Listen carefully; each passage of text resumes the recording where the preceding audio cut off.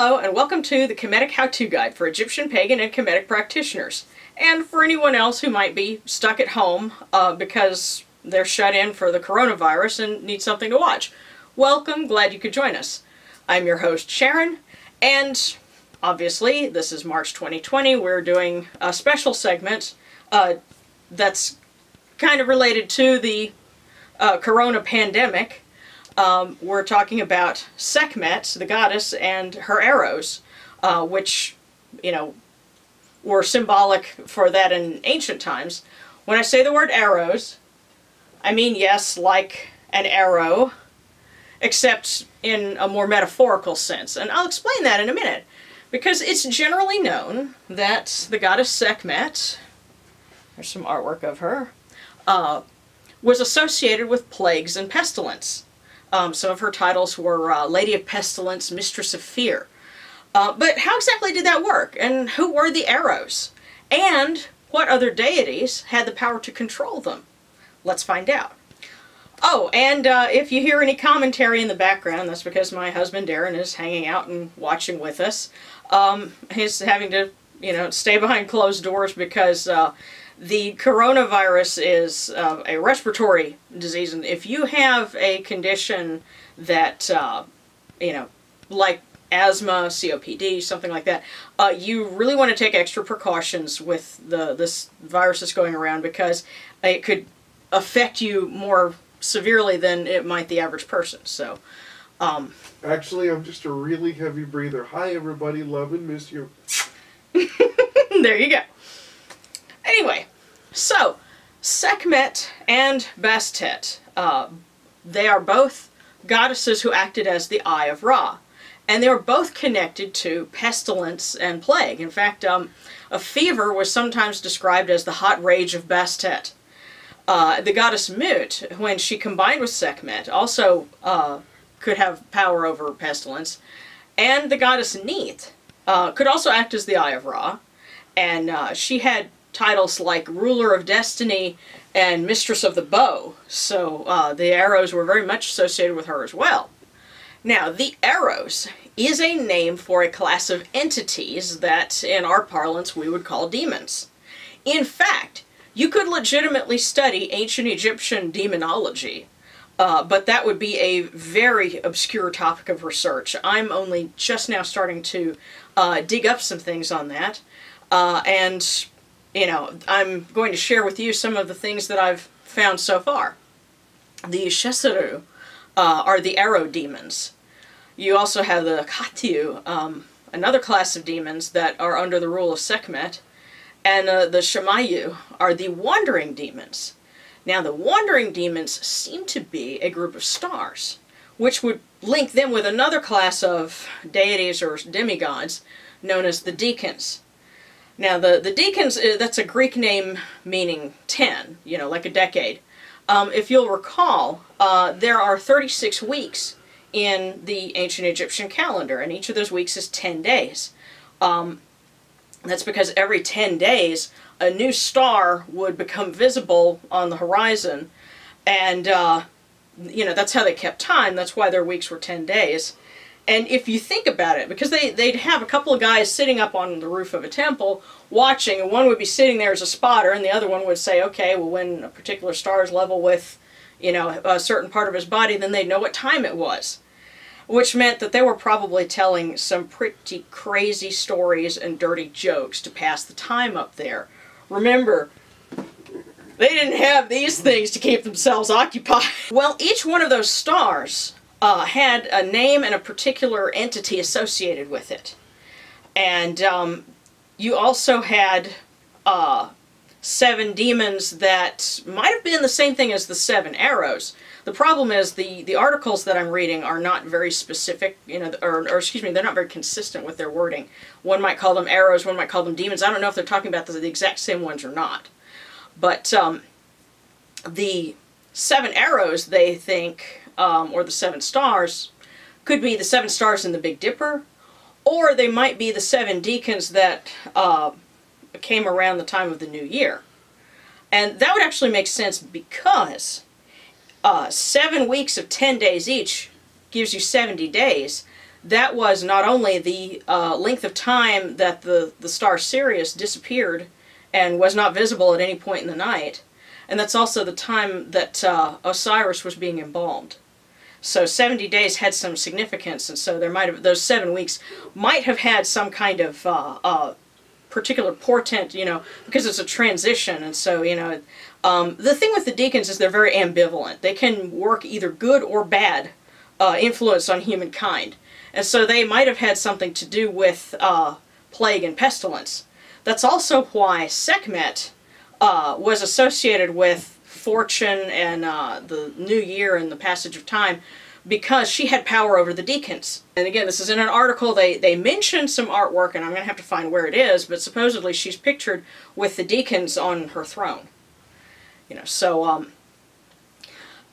by the Greco-Roman period, if not a little earlier, there was another deity who was pictured among those stars and was described as having power over them, the power to control them. And that deity was Tutu. No, not that Tutu, but that Tutu. The Greek form of his name is Titoas, and he is the son of Neat, usually pictured in the form of a sphinx. So that's, see if you can see him in the light. There we go. Say hello. Really, really, really tiny. Yes, well, I've had this for a very long time, and there's some history behind this particular piece, but I finally found a use for it, because that's the funny thing for us now. Sphinxes are so, you know, universally associated with Egyptian motifs that you can go and buy a Sphinx statue, and, you know, I was like, what is it? Well, you could take that Sphinx statue and consecrate it as Tutu, and you would be perfectly accurate in doing so. So, Tutu's titles included Master of the Arrows, he who wards off the Katu demons, and Master of the Wandering Demons. His job was to ward off evil. And food, especially bread, was offered to him, and also sistrums. But not just any sistrums, specifically the kind with the looped handle, because you may recall there were two types of sistrums. One had kind of a box, and the little jingles were inside of it, and that had a particular name. This one, with the looped handle, is called a Sakhmet sistrum. So the name evokes the name of the goddess Sekhmet, and so this particular sistrum was associated with her, and also with other Eye of Ra goddesses and Tutu. So I would think that in offering sistrums, the playing of sistrums would be, you know, offered to him as well, to help him ward off evil. This role as controller of demons was shared by other sons of the Eye of Ra, other deities who were the child of an Eye of Ra goddess, such as Mahes, who was the son of Bastet, or in some accounts Sekhmet. He had similar powers and titles to Tutu. So did Khonsu, as the son of Mut, and he was associated with fate and mercy.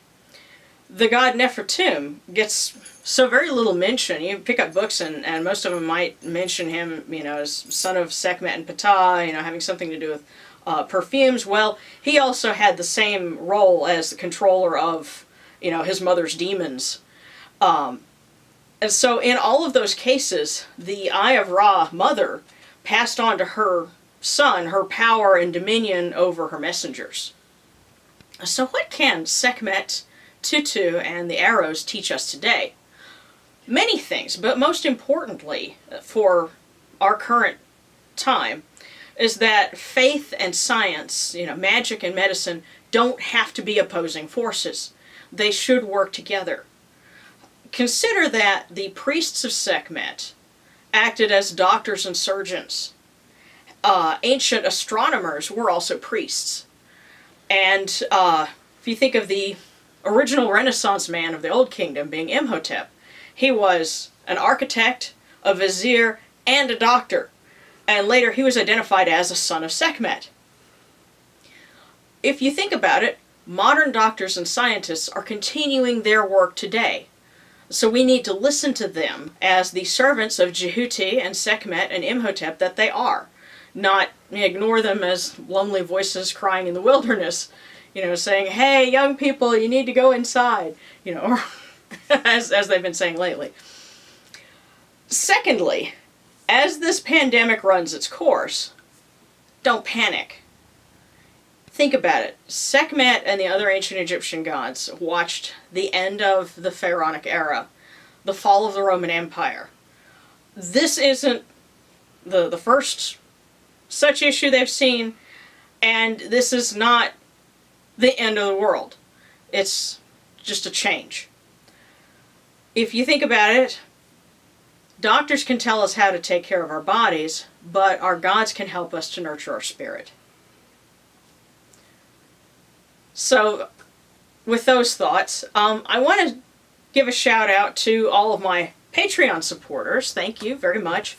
I've uploaded a blooper reel that you can only watch if you're on Patreon. I also did an early release of the Let's Play that we did last month. I have some more content coming up. I'm planning a reaction video using ancient myths, and I'm going to have our lovely Darren and Morgan, I'm going to have the two of them come sit down and we'll watch that. Two males that know nothing, learn something. Stay tuned. Yes. Yes, that's going to be the fun of it. I'm going to be reading from ancient myths, and they won't know what is going to go on until they hear it. So that'll be fun. Once we make sure that Morgan is, you know, clear of bugs. We're wearing condoms, both of us.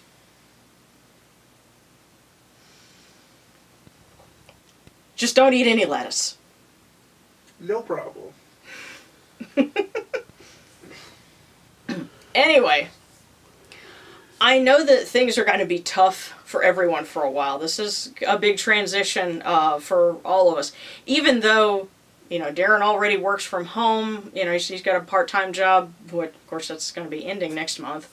I'm trying to start up a job working from home myself, but there's still a lot of change going on with all of this, and my hope is to have more helpful content planned and to try to be here for everyone. And I really want to try and do some rituals again, maybe do some live streaming things. Sometimes our biggest challenge is just getting up and getting some food in the morning, you know, or on the weekends. Sometimes it can be, you know, early afternoon. It's like, oh God, I got to cook something, you know. So by the time I finally get us taken care of, it's like, okay, this would be way too short notice to do a ritual. So we're going to have to get this planned out. But hopefully we can start doing that and give you guys something to tune into, and we can support each other as we get through this, because we will get through it. It's just, you know, we're going to have to adapt. So, for the Kemetic how-to guide, I'm going to give you a couple of new words. I usually finish with senebti, which does mean be well. There's a related Coptic word, ujai, and that comes from ujad. It means, you know, to be prosperous. And yes, for those of you who might be wondering, since I mentioned prospering, I believe if you were to say it in ancient Egyptian, the words would be Ankhawi Ujai, otherwise known as live long and prosper. Enjoyed this video? Then be sure to hit like and subscribe to the Kemetic Independent channel. You can also buy my books on lulu.com and shop for pagan supplies in my Etsy store. Check the description for links. And special thanks to all my Patreon supporters. Join us for updates, outtakes, and exclusive videos only on Patreon.